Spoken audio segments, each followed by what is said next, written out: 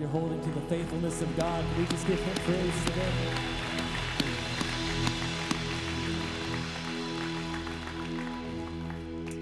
Let's pray together. Dear Heavenly Father, we thank you. We thank you that you will not fail. We thank you that you are stronger and more powerful than anything that comes against us.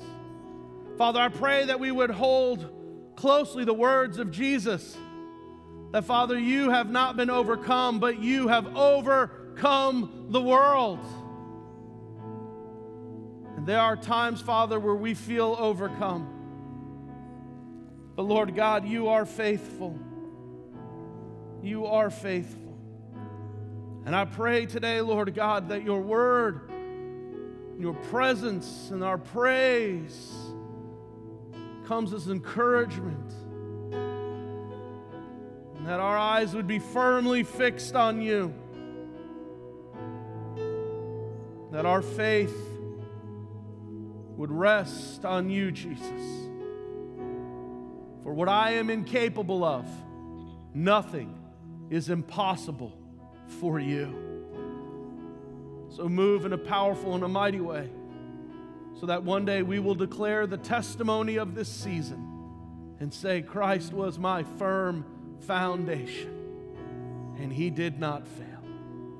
Father, we love you and we praise you, and we pray that you would open our hearts to your word, and that in obedience we would follow where you lead. And we pray all of this in the powerful name of Jesus. Amen. Amen. You may be seated. Well, good morning. I'm Pastor Paul, and I'm the lead pastor here at Crosspoint, and it is an honor and a privilege to be here with you today. And as I reflected over last week's sermon, I felt like the Lord was impressing on me that there was a little bit more for us to lean into when it comes to our understanding of what it means to be the church. So as we dig deeper, let's start with a question today. And the question is this: what do you think about the church? Do you think that the church is an accurate model of what God intended it to be? Do you think the church is an accurate model of what God intended it to be? And if your answer is no, then what's keeping it from being all that God intended the church to be? You see, God's plan for his church, or the term that we looked at last week, is ecclesia. That's the word used in Scripture. Was to be a gathering of his people, empowered and indwelled by the Holy Spirit to spread the good news of Jesus. That's what the church was. It was to be a gathering of his people, empowered and indwelled by the Holy Spirit to spread the good news of Jesus. So what hinders that from being reality? What keeps the church from being that place where it is a gathering of people, empowered and indwelled by the Holy Spirit, spreading the good news of Jesus? Well, if you have your Bibles, we're going to turn to John chapter 9, and I think we're going to find some wisdom and truth today in this passage of Scripture. And so if you have your Bibles, feel free, turn to John chapter 9. If not, the words are going to be on the screen behind me. You can follow along on our app, and there's a stack of free Bibles in the back of the room. That's our gift to you today.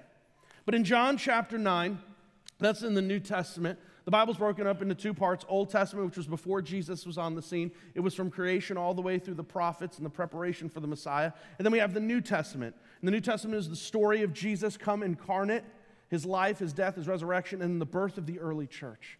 So we're going to be in the Gospel of John. That's the fourth book of the New Testament. Chapter 9, starting in verse 1, it says this: As he went along, he saw a man blind from birth. And his disciples asked him, Rabbi, which means teacher, who sinned, this man or his parents, that he was born blind? And so here in the context of this scripture passage, we have this encounter, and Jesus is going, the disciples are walking along, and they see this blind man begging. And like young people often do, they asked an ignorant question. Maybe it was one that they were debating with one another, right? They're probably like, hey, Peter, who do you think sinned, this guy or his parents? And John's like, I don't know, let's ask Andrew, right? And they say, this guy is blind. Is his parents' sin that caused it? Or was it his sin that caused God's punishment? And I was starting to thinking about this, and I'm like, well, I don't know. How much sin could he have done in the womb, right? I mean, was he a bad fetus or something? Like, just really kicking Mom's bladder all the time? And so here they are, and they're debating because, see, this was the theological belief that they had, that if you were born with an affliction, if there was an illness, that there was sin in your life or in your family's life, that you were punished by God. And, as I'm reading this, I started thinking, and I'm like, man, that sounds a lot like the church sometimes. See, I think the thing that hinders the church from being all that God wants it to be is this. It's the ignorant judgment of other people. It's the ignorant judgment of other people. Because here's this moment, here's this blind guy. The Bible tells us blind since birth, and he's sitting there and he's begging. And the Christ followers, literally the first Christ followers, the disciples, as they're walking by, they don't have 1 ounce of compassion. They didn't say, how can we help this guy? They didn't turn and say, hey, Jesus, you're pretty powerful in heal folks. You want to hook this guy up with some healing today? No, their first thing is they just want to start a debate. Like, so who do you think's the sinner here, him or his parents? And there's this ignorant judgment. And so often I feel like churches and people, because that's what we are, we're people, right? We often let the stupid thoughts of our mind come out our mouth upon one another. And for some of you, first and foremost, I just want to say thank you. Thank you for being here today, even though at some point you were the recipient of ignorant judgment of some Christ followers. Thank you for not giving up on church because somebody else passed stupid judgment when they did not know the extent of the situation or the circumstance. And then for the rest of us, maybe there's a challenge for us too, though. There are still empty seats in the room. Could it possibly be because we've passed ignorant judgment upon others and we've turned them off for Jesus? But so we have this moment. The disciples are walking, there's Jesus, there's this blind guy. And they just say, hey, by the way, who sinned? Him or his parents? And Jesus decides he's going to answer them.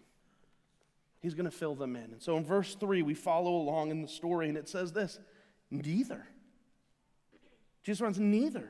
Neither this man nor his parents sinned, said Jesus. But this has happened so that the works of God might be displayed in him. Man, this verse of Scripture will wreck your theology. He says, neither, nobody sinned.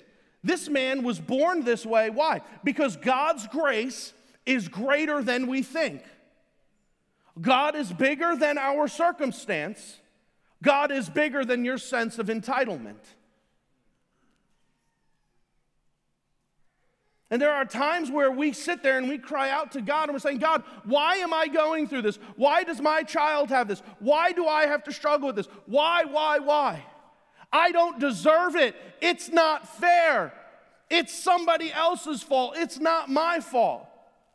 Maybe it is. Maybe it isn't. Either way, God is still sovereign. And God, Jesus, right there, it says, nobody sinned.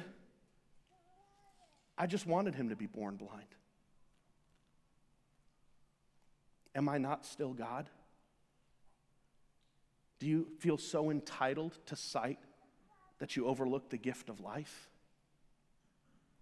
See, we always look at what other people have, and then we judge ourselves according to them instead of judging ourselves according to what God gave us. This is powerful, and this is this powerful understanding that, is God not sovereign? And if we will allow God to be a part of our story, if we will allow God to be a part of our life, can he not do the miraculous if he so chooses and wills it? And so right here you have this moment. This is profound. And then Jesus goes on and he drops some serious knowledge in the next few verses. In verse 4, Jesus says this. He says, as long as it is day, we must do the work of him who sent me. Night is coming when no one can work. And he's using this and he's speaking in a language that was metaphorical for the time. They understood life and they reference it by daylight and nighttime, right? He's saying as long as you have life, as long as there is life in us, we must do the work of him who sent me. Because night is coming when no one can work. Our time will be fleeting. And he goes on to verse 5, he says, while I am in the world, I am the light of the world. And so Jesus says, listen, we must be intentional and focused with our time here on earth. And so in the midst of this moment where there's this interaction with the disciples being ignorant, there's still the blind guy there begging, Jesus decides he wants to teach us some very important principles on what does it mean to be the church. And the first thing he says is, I think this, that we need to be mindful of our time.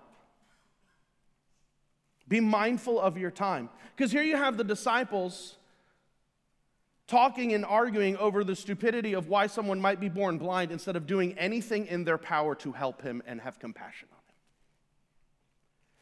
Do you not know that our days are finite? It's limited, it's set, it's fleeting, it's short. We always think that there is tomorrow and that whatever is important, it can wait. But there will be a sunset on my life, and I cannot waste or squander one moment of it. Some years ago, I remember going to see a movie. And I went to see this movie, and it was a terrible movie. And I don't mean bad content. I mean, it just was a dumb movie. It was so stupid. It was one of those movies that I know my IQ dropped 50 points by having watched the stupidity of this movie. And as I left the movie theater, I had this thought, that I will stand before God one day and I will give an account of how I just wasted 2 hours of my life. Now you say, well, Pastor Paul, that's a little drastic. Is it though? My life is a gift from God. And that's just a small snapshot that, man, if I just wasted 2 hours, time is ticking. There is more life behind me than ahead of me. And in fact, I believe that's probably true for a lot of you in this room. From a numeric standpoint, if God graces us with the average lifespan of an American, there is more time behind us than ahead of us. And I am accountable to be mindful of what I spend my time doing. And here's the disciples with this guy who's obviously got a crisis. And their brilliant idea is to ask stupid, judgy questions instead of roll up their sleeves and get involved with the time they have here on earth and with the time they have with Jesus. And the second thing that I think is so important for us as we understand what does it mean to be the church is to do this. Be intentional to do God's work. Be intentional to do God's work. So, what will you do with your life that will matter for all eternity? Really. I mean it. Of all the things we can do, what will we do? What will we invest in that will outlive us? What will people say at our funeral? What memories will they share? What investments did we pour out in our time and our treasure and our talents that will last for all eternity? Am I going to spend my time, what fleeting time there is before the sunset of my life, building Paul's kingdom or building God's kingdom?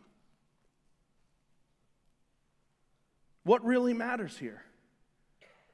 Passing ignorant judgment on one another or becoming the hands and feet of Jesus in a lost and broken world? Being intentional with each and every day, with each and every encounter, with each and every moment. I mean, let's be honest. How many times have you and I just wasted time?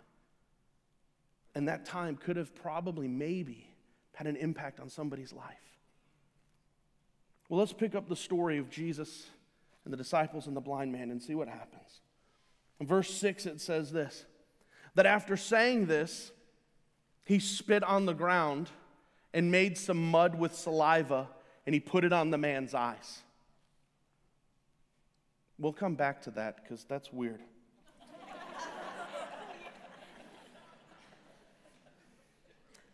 "Go," he told him, "and wash in the pool of Siloam." And this word means sent. So the man went and he washed and he came home seeing. All right, happy ending. Yay, Jesus. But I want you to just envision this. Remember, Jesus is walking along. It just says he was walking along, and there's the disciples, and they ask him this question.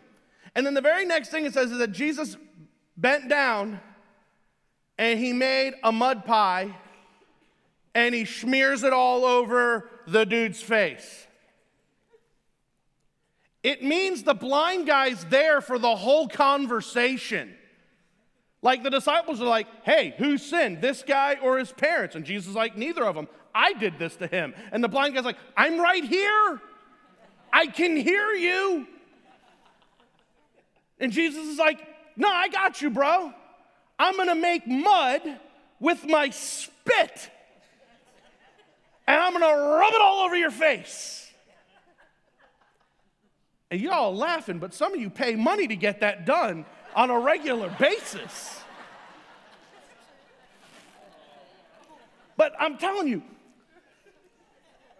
so he makes mud, and then he smears it on the blind guy's face. Are you ready?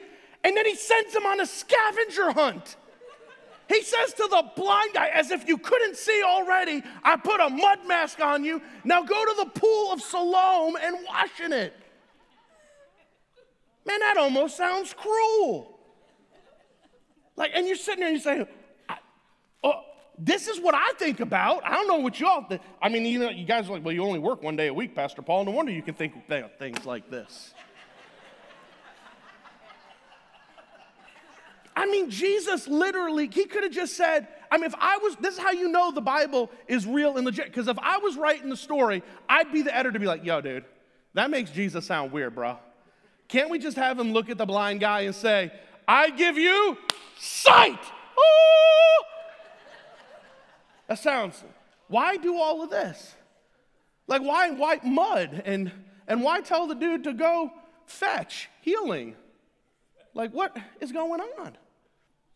And so since I only work one day out of the week, I have plenty of time to think about things like this. And I came up with why I think that happened. I came up with 2 reasons. And here's the first one. You ready? I think the first reason why Jesus did it this way is because first, healing requires on our part to believe that God can heal what we're broken by, and then to take action to walk into that healing. Let me say that again. That faith requires that on our part, we believe that God can heal what we're broken by, but then we have to take action to walk into that healing. Because the blind guy did have a choice. When some strange dude that he doesn't know is wiping mud all over his face, the blind guy could have just stayed blind, covered in mud. And I think a lot of times God wants to heal us, but we don't actually want to put faith and walk into that healing and go to the pool and wash. We want to just stay blind, covered in our mud and in our victimhood. See, because the guy's identity at that moment was he was a blind guy. He was always blind. He was born blind. He was comfortable being blind. It's just easier to stay the victim instead of to put faith in God and then walk out of that into my healing. And sometimes I feel like as followers of Christ, God's over here putting mud on our face and saying, "Now I want you to step out of that for your healing," and the rest of us are saying, no, I'm cool. I mean, if I actually have to put forth effort, God, I'm not going to do it. And the second reason that I think he did this was so that this blind man, when he went and got his healing, would be a message of hope to the other broken, afflicted, lost, hurting, and searching people that would be around the pool of Siloam. You see, the pool of Siloam, it was a freshwater spring there, and it was at the entrance to the Temple Mount. And so where Jesus and the blind guy and the disciples are is 397 feet above the Temple Mount. Yet Jesus smeared mud on the blind guy and told him to go walk down 397 flights of stairs, right? There's 397 feet of elevation from where they were to the Pool of Siloam.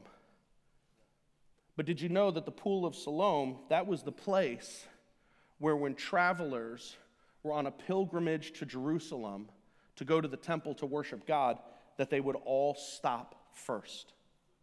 They would stop at that pool and they would wash themselves, cleanse themselves from the dirt of the journey. At that pool, there would be other cripples and other people of infirmity that were begging because they knew that people were coming who might have a conscience for God and take pity on them. And so Jesus, he wipes mud on this guy's face and he tells him to go down there and to wash in that water and get healed, so that this would be a demonstration of what God could do for people who find Jesus. And so I believe that one of the reasons why God sent this guy on the scavenger hunt to go down there and wash when he could have just spoke it right there is because he wanted his healing to be a demonstration to others of what he could do. And so today, as we're talking about what does it mean to be the church, and we talked about being mindful of our time, being intentional to do God's work, the third and last statement that I want to talk about is be contagious. Be contagious. You see, the passage goes on. We're not going to have time to go into it, but the passage goes on that man went and he got healed. He washed the mud off of his face, and he was healed, and he began to share with everyone. It says that he then went home too, and he shared with his neighbors. He displayed the power of what one encounter with Jesus could do. And I think that that's how you and I, as people who've had an encounter with Jesus, are supposed to live. We are supposed to live in such a way that our life literally would be the equivalence of being blind and then now seeing. That when we encounter Jesus, we are supposed to live such a radically transformed life that it would appear so different, that it would be no different than a blind man who got sight. And I want you to understand this. The scripture already told us this guy was blind from birth. He never saw a day in his life. And Jesus passes by, and the disciples say something stupid, as disciples of Jesus often do. And then Jesus says, no, it's okay. I planned it this way. You did what? Yeah, no, I'm okay with you being blind or crippled or having a diagnosis or having an issue, because I'm still bigger than that. And then Jesus puts mud on his face and says, now go down and wash. And at some point, that guy probably has heard other people and so many things, but he just said, you know what? I believe this guy. What else do I have to lose? Stay blind? At least I got to go wash the mud off my face anyway. And he goes down there, and as he's washing, as he's trying to get to the water, and as he's washing, and he opens his eyes, and all of a sudden, he has healed, perfect, pure eyes to see a world that he has never seen before. I mean, can you imagine? Put yourself in his shoes that literally on that day, he has sight, and he's like, oh my gosh, Bob, that's what you look like. I thought you'd be taller. Mary, you have beautiful hair. Oh my goodness, this is where I live? What is that? A sunset? It's magnificent. How would he walk around the rest of his life? Do you think he would keep his mouth shut? Do you think he would be intimidated, ashamed, or embarrassed of Jesus? In fact, the story even goes on that the temple leaders and the high priests, they gathered him. They went and they found him and they said, hey man, you tell us what happened to you. And he goes, all I know is this, Jesus. I was blind, now I can see. How'd that happen? Jesus. I don't know the science. I don't know what happened. All I know is this, what? Jesus changed my life. And I can see, I was blind. And I think one of the reasons why the church is so ineffective and not all that it could be is because we got a lot of people who are walking around and just got the gift of spiritual sight, And they're not telling anybody. And they're not living like they've been radically transformed. They're walking around like they still are blind. They're laying on the mat with the mud still on them. And God is saying, I delivered you. I healed you. I set you free. I redeemed your soul. Live like it. So many of us in our lives, listen, we're going to be more excited for something that happens on Sunday afternoon than we are for what God is doing right here on Sunday morning. You're going to spend more of your time and your talents and your treasures cheering on millionaires. When the King of Kings and the Lord of Lords died for your soul.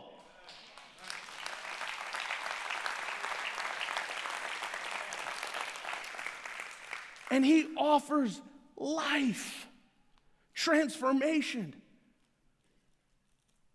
And we wonder how we got here. And then we wonder why people don't want what we have. Because it doesn't even look like we want what we have. And we're not living that life. Like we're being mindful of our time because it's short. Being intentional in God's work and being contagious with what we have experienced and seen firsthand in our lives. And for some of you here this morning, man, this is a radically new message for you. And that as I've been teaching, the Holy Spirit has been impressing upon your life right now that you are the blind guy. And right now you have a decision to make, to continue to live in that blindness or to surrender and accept the healing that Jesus brings. And if that's you, I want to give you that opportunity to put your faith and your trust for the healing of your soul. Just as that guy put his faith and his trust for the healing of his sight. The Bible says that if we confess with our mouth and we believe in our heart that Jesus Christ is Lord, we will be saved. It is a non-negotiable promise from God that confession of Christ as Savior and submission to Him as the Lord and the leader of my life guarantees me not only the salvation for my eternal soul, but the indwelling of the Holy Spirit of God, who will radically transform me from the inside out, who will not only make a better life for me, but make me better at life, who will bring hope and life and victory to every aspect of my life as I surrender it to Him. Maybe that's you today. And so here's what I'm going to ask. Everybody bow your heads and close your eyes. Nobody looking around, just in the sincerity of this moment. If you have an assured faith in Christ, then I'm going to ask you to pray for those around you. Pray for those watching online. Pray that there is a response to the gospel of Jesus today. And if you are longing for the assurance of faith and salvation through Christ alone, then pray with me and invite Him and surrender your life now. Pray with me as I pray out loud. Dear Jesus, here I am. I surrender my life to you. All that I was, all that I am, all that I will ever be, God. I confess with my mouth and I believe in my heart that Jesus, you are Lord. You died on the cross and you rose again in victory. You paid for my sins and my mistakes and my shortcomings, and through your sacrifice, you have set me free.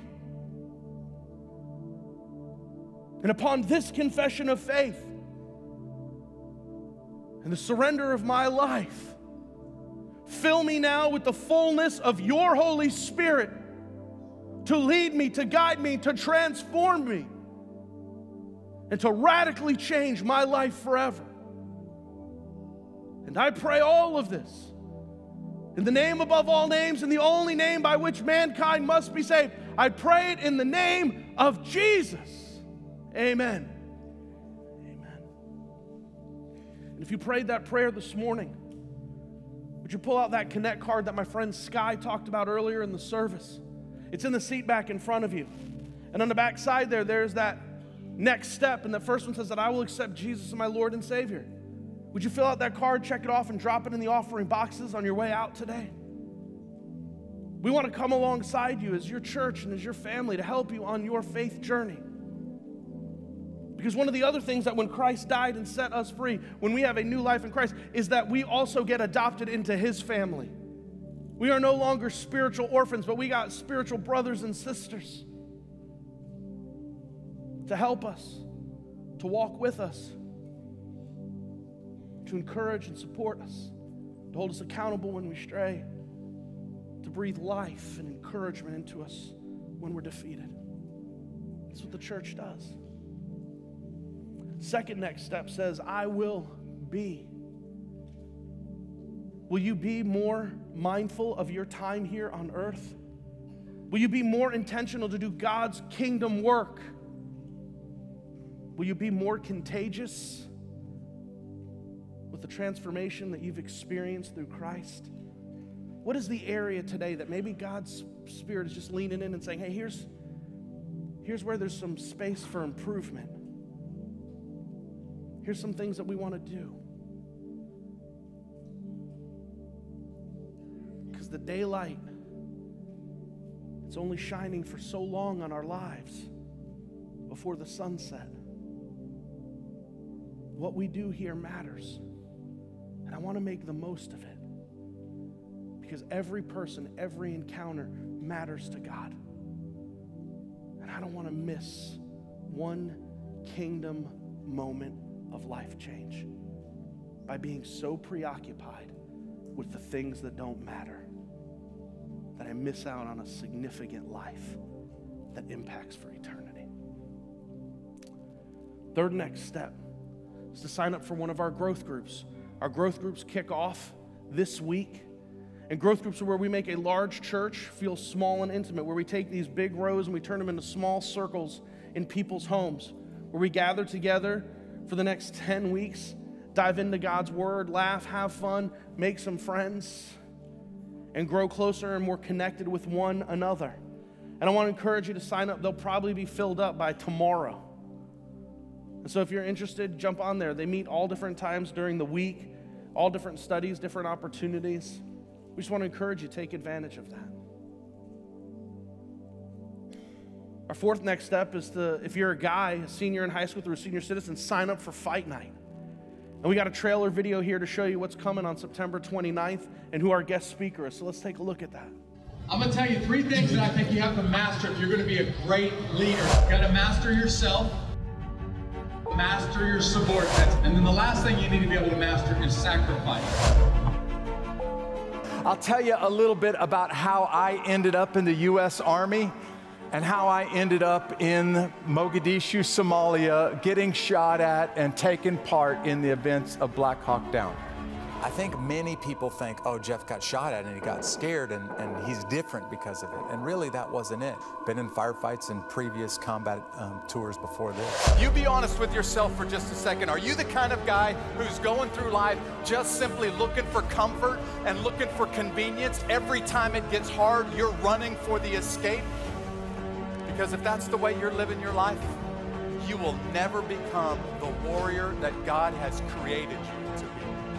And every fiber of my being was saying, no, Jeff, don't do this. This is crazy. It's suicide. You're going to get yourself killed if you go back out there. I mean, God is sending us to go out and to impact the world for King Jesus. In fact, the Holy Spirit punched me in the face at this instant and helped me realize, Jeff, your job as a Christian soldier is not just to prepare warriors to meet the enemy. It's to prepare them for eternity.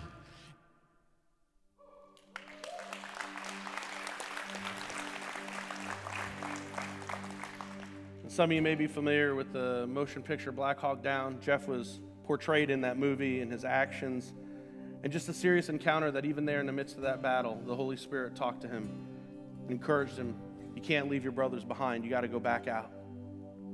That's what we're talking about spiritually, guys, at Fight Night. As we fight for our brothers.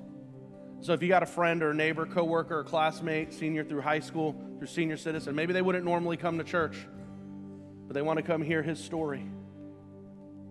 They'll come to something cool like that. And man, we want to invite you because our goal is that by whatever means necessary, we want to share the good news of Jesus. And we want to see men worshiping Jesus leading their families, and starting a revolution of love and life change here in Hernando County. So that's why we do Fight Night. And so ladies, go ahead, sign them up, all right? Because we know he don't know how to work that computer technology thing. You scan that QR code, you sign them up. Guys, invite your friends, your buddies, and your coworkers. Let's pack the house on Friday, September 29th, and let's see what Jesus does in the lives of our men and in the lives of our families and our community here in Hernando County. And our last next step is to memorize John chapter 9, verse 4. It's one of our key scriptures today, and Jesus said, as long as it is day, we must do the work of him who sent me. Night is coming when no one can work. Our time is fleeting. What will we do with our time, our talents, and our treasure that will last for eternity? It's been an honor and a privilege to share this word with you. And if you're new here, I would love to meet you in our first-time guest lounge after the service. The band's going to come up. They're going to lead us in a closing song of worship. As we dismiss, let me pray for us. Dear Heavenly Father, we thank you for today, and we thank you for this time. And I pray, Lord God, that we would be faithful to hear your word and to do what it says. Father, as you have spoken truth, may we embody it. We were once lost, but now found. Once blind, but now we see. Because of Jesus. In Jesus' name we pray. Amen.